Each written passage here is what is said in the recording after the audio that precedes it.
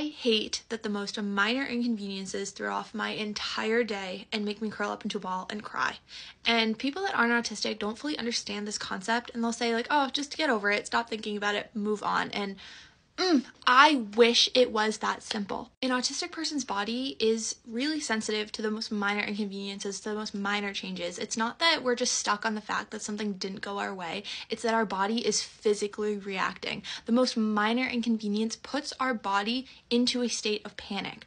And I can't just get over it. I can't just get my body to return to the way it was. I stay in this panic mode for like a whole day after something so minor happens.